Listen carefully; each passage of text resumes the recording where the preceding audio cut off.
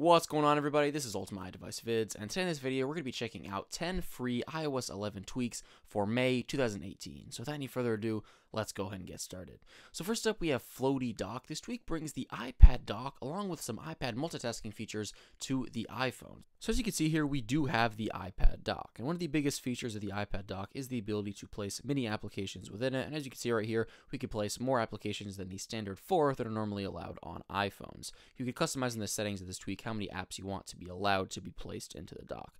Also notice over there on the right side of the dock, we have our recent application. So that's yet another iPad feature. And another great feature that iPads have in iOS 11 is the ability to access the dock within any application. And you could do that with this tweak. You just drag up from either the left or the right side of the bottom of the screen to access the dock. The middle is reserved for the control center, as you can see, but basically you could use the dock to switch between all the applications within it, so it's a very fast way to switch applications. Now, you could also use slide over and split view with this tweak, so if you go ahead and tap and hold on an application, you could drag it up and pop it over into the slide over mode just like this. As you can see, you have this application overlaid right on top of the current app that you're in. You could drag it to the side like that, and drag it back whenever you want to. Now you can also use split view with this. Now split view does work better in landscape mode, so I'm just going to go ahead and go into landscape mode, and I'll show you here that it does work with split view. So I'll go ahead and bring over messages again.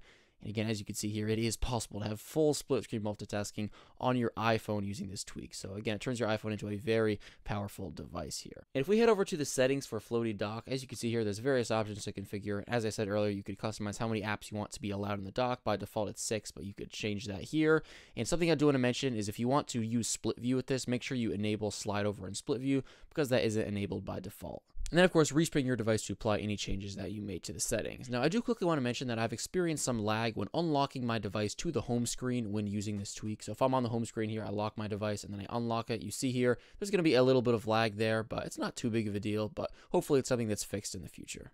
CC support gives you complete control over your control center in iOS 11. So normally in iOS 11, Apple only allows you to customize the bottom toggles down here. You cannot, rearrange or remove anything in the top portion here. However, this tweak will allow you to do that. It'll allow you to rearrange and remove anything within the control center. So if we hop over to settings and go into control center, then customize controls, you're going to see here, this tweak adds all the things that Apple does not include. Connectivity, media controls, orientation lock, do not disturb, brightness, volume, and screen mirroring. For instance, let's say I wanted to move down the connectivity module. I could do that now.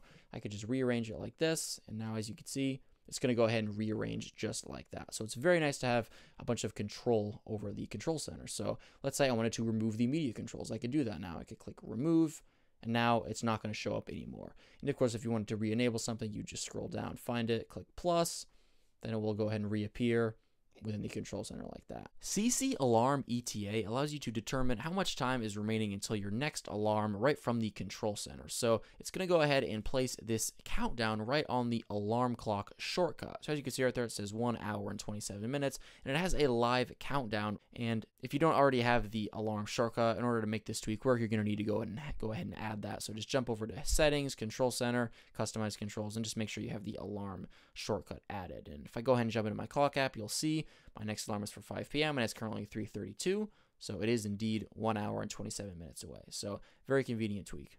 Next up, we have AV Lock. This tweak will allow you to enable and disable portrait orientation lock right from the video playing interface. So for instance, let's say you were trying to watch a video in landscape mode, but your phone was locked in portrait mode. With this tweak, you could quickly and easily just disable the portrait lock so you could watch the video in landscape mode without having to open up the control center to disable it. And of course, if you ever wanted to re-enable it, you just tap that button, and then it goes back, and then you're back to your original setting just like that.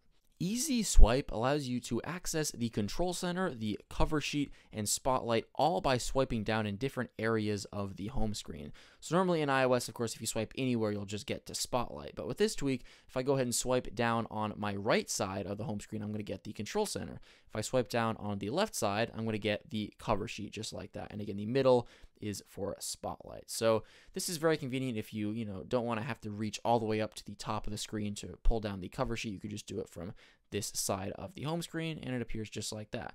Same thing with the control center. If you don't have to swipe all the way up, with this tweak, you could just swipe down anywhere, and it's going to come up just like that. So definitely a convenient tweak. Now, in these settings for the tweak, you could customize which areas will do different things. So you could completely swap the functions of these three things, the spotlight, cover sheet, and control center, to any different gesture, any of the three. So if you jump over to easy swipe, you could change all of those in here.